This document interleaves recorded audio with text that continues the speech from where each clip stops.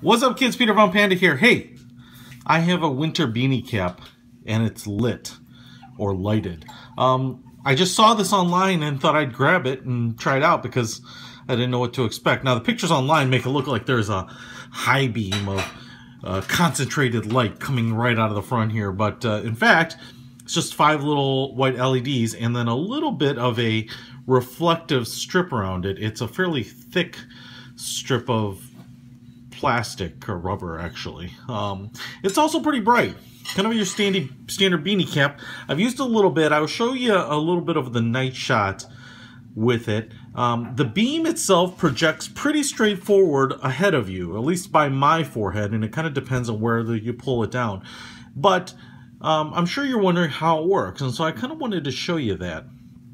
So on the back, you have the cords and the connector to the battery pack. The battery pack slides under this little elastic loop there and uses a regular watch battery, a circular one. This pries up and lifts off. Now the key is you have to unscrew these 2 little Phillips screws there in order to open up the cover all the way. So I'm not going to do that. And then the on-off switch is just this little tiny switch right here. So if I flip it, lights go on, lights come off, lights go on, lights come off. Now it is pretty bright, and I want to tell you what you could use it for first. Let's say you're a jogger, let's say you're going camping, it's winter months for you. You know, maybe it's something where you need light a couple of times or infrequently, so it doesn't make sense to wear a headlamp all the time, but you want to have it, and this is fairly comfortable and it's fairly small. It's particularly in the colder areas, the beanie cap makes a lot of sense instead of wearing a winter cap and then a headlamp on top of it. Now let me tell you some of the problems with this. First of all, this is not a big battery, so if you're going to use a lot of light for a long time, I would suggest getting just a headlamp. Even one of the small headlamps will have a lighting element very similar to this, produce a lot of light, but have a much larger battery or run on very standard accessible AA or AAA batteries. I don't know how long this battery is going to last, but my guess would be it'll be kind of a one event use. So take it camping, take it jogging, might work for a few times, but I wouldn't expect you to get hours and hours and hours of use out of it. I may be wrong, but I wouldn't guess that.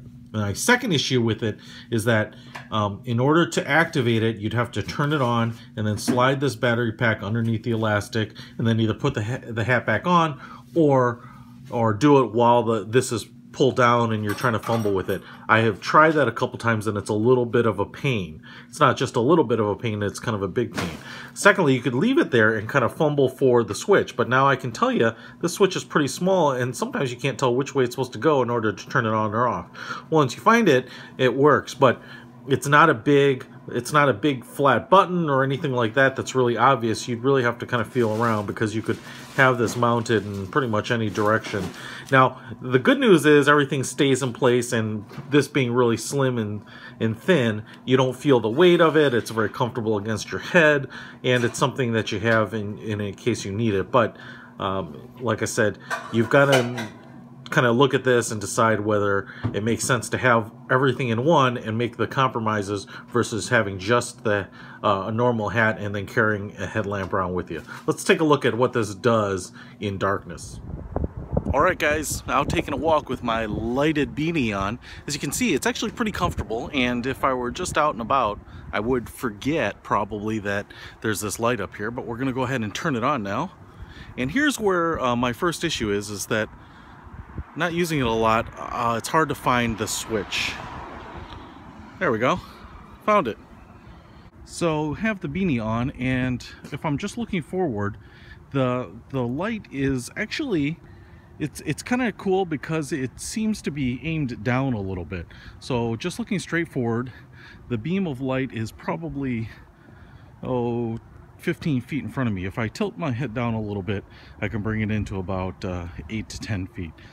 This isn't a bad or uncomfortable situation. If I were going to do things with my hands in the dark, I'm kind of pushing my chin into my chest right now to get the light right at hand level if I were manipulating something in front of me. But you know, given the fact that you don't have any other angle adjustment on it, it's not a bad compromise, and the light is pretty nice. It's actually fairly concentrated, given that there's no reflectors directing the light. It's actually does a pretty good job for just having the LEDs just mounted basically in the front of the hat. So there it is, your lighted beanie. Check it out, they're not expensive. Peter von Panda out.